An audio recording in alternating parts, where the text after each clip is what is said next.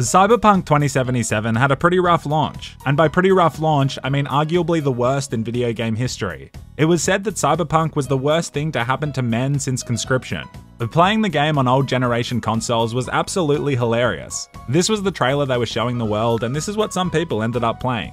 Truly immersive. It's okay though, because in the character customization, you could change the size of your package. Broken promises are quickly forgiven when you can give your virtual self a massive 5.5-inch weapon.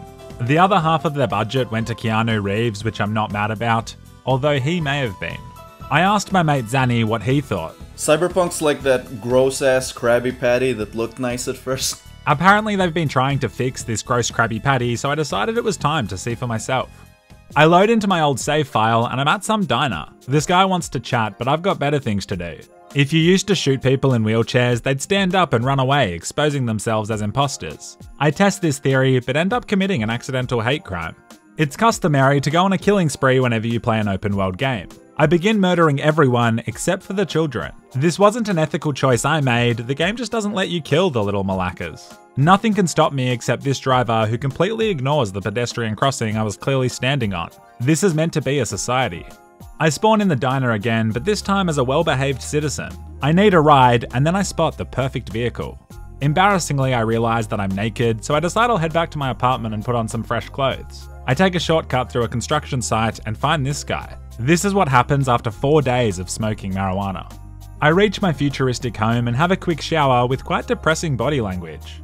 Meet Thick Man. I put on the only clothes I own, and I just look so annoying. I'd just love to punch this guy in the jaw. Weird, as I created him about a year ago. Pelican of the past, really letting the team down. I go and meet the guy from the diner who's just been sitting here the whole time. Get a hobby. He starts talking, but I power play him by making no eye contact and watching TV while he speaks. He then does the same thing to me and we're both just sitting there saying nothing watching TV. What is this, a long-term relationship? I skipped most of what he said, but I'm pretty sure he wants to smooch me. I decide to observe some of the residents of Night City. I find some homeless people dancing, and I've gotta say, my boy is putting in work. Nice weather today. He's not wrong, it's clear and not even a little bit humid. I then watch a corporate lady buy herself a can of drink and proceed to shelve it in broad daylight. I guess that is arguably the most efficient way to hydrate. This woman here is pretending to use an iPad. Apple can't sue you for copyright if you just make all their products invisible. That's a smart play by the developers. I head back to my place, but K. Reeves keeps popping up everywhere. Only I can see and talk to him though. In the medical world, this is known as schizophrenia. Either way, it's time to go on an adventure. I quickly fix my character's appearance, going for an Amish-inspired look, and then head out to make some cash. I was keen to see what the open world has to offer, as I always enjoy going off the main path and finding my own things to do. I see a man called Reyes on the map. He's got a thick mullet, he lives in the desert, and he's got work for us. I violently steal a woman's car and make my way there. I can also confirm vehicular manslaughter is still a good time in this game, with the glitchy pedestrian deaths making it more enjoyable.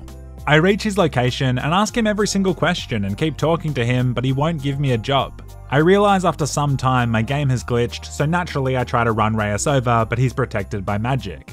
I then hop into his car, which makes my car disappear. Sick.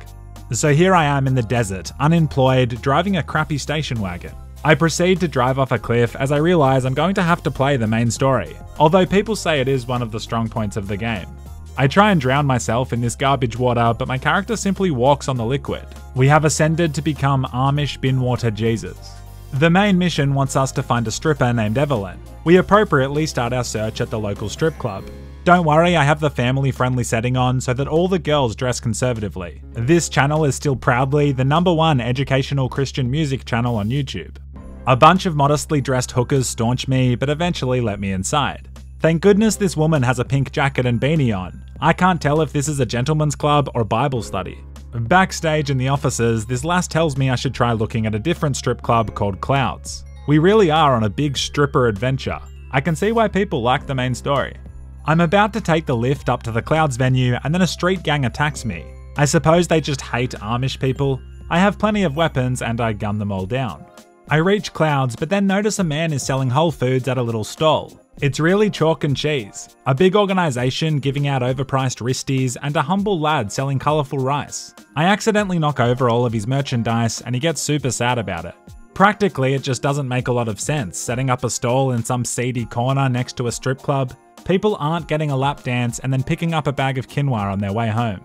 The receptionist asks me to plug in and then scans my brain to see what kind of lover I'd like. At this point of my playthrough, I jumped on a Discord call for about 10 minutes with some mates and I got a little distracted. So their names are Sky and Angel, but when she asked who I wanted to visit, I said Angel thinking it was the girl. Long story short, I booked a male escort.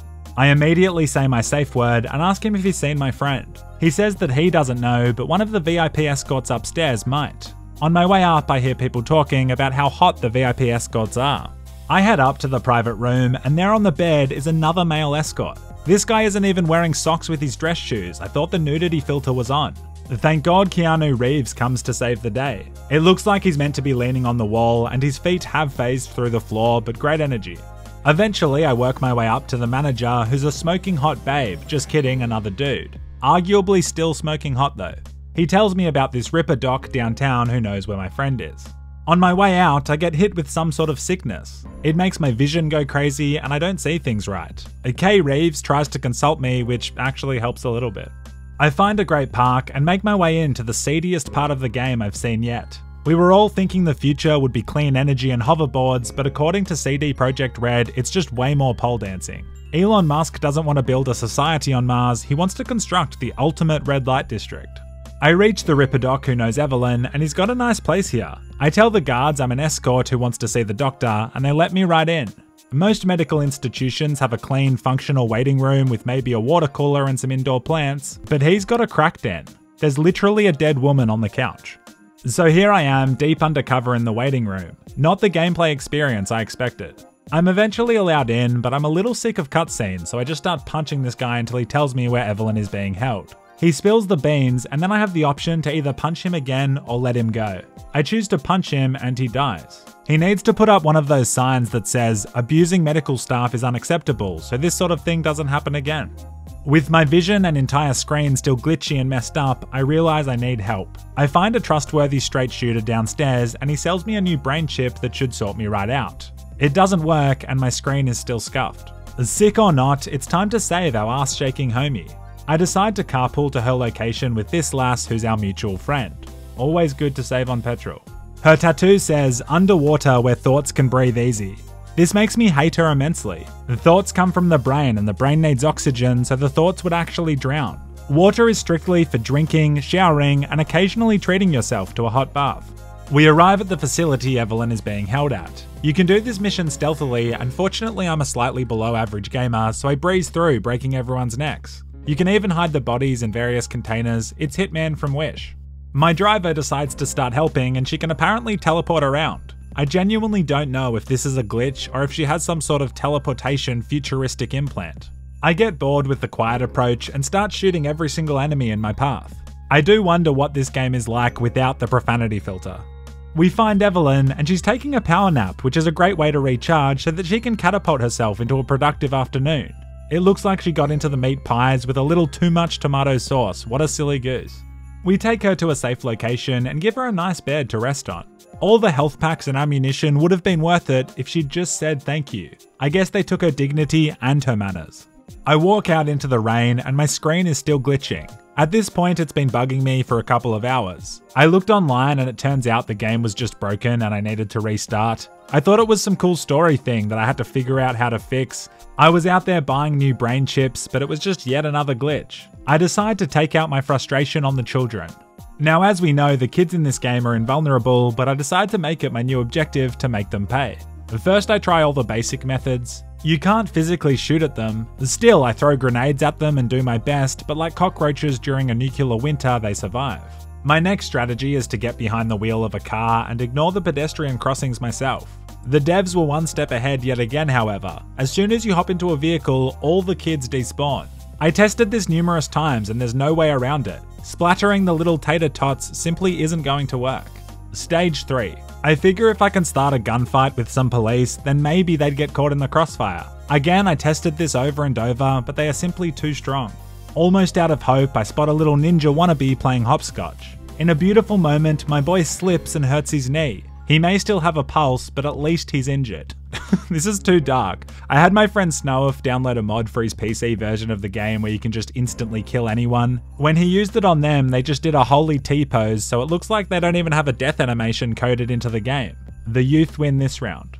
In summary, Cyberpunk is such a weird game. In some ways, it's actually really good, and in other ways, it's ridiculously bad. I didn't even show all the glitches I had during this playthrough, but you likely won't go a few minutes without seeing something wrong. It's been well over a year since it released and it's still way too unpolished, which is disappointing. If you love story-based games with lots of talking, then it could be fun, but I'd be more inclined to play something else. Like ironically, The Witcher 3. We're doing a one question go on my Discord server this week, and I'll put some of the best questions in a video. If you want to be involved in that, the link's in the description. Otherwise, I love you and goodbye.